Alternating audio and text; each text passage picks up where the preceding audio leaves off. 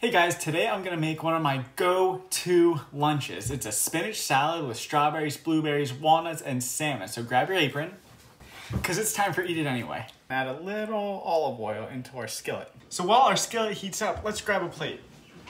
Measure out 75 grams of spinach. All right, can you see our skillet smoking? It's now time to add in our salmon. I'm using about 5.5 ounces. There are 3 seasonings that I like to use on my salmon.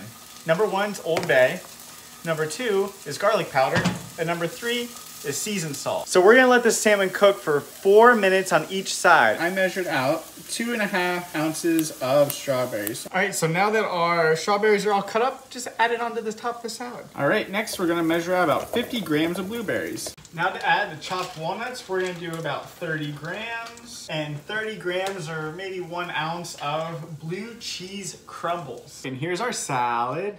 And here's our salmon. You can either crush up the salmon and put it on top or just have it on the side like I like to do. Well, that's it. Thanks for watching.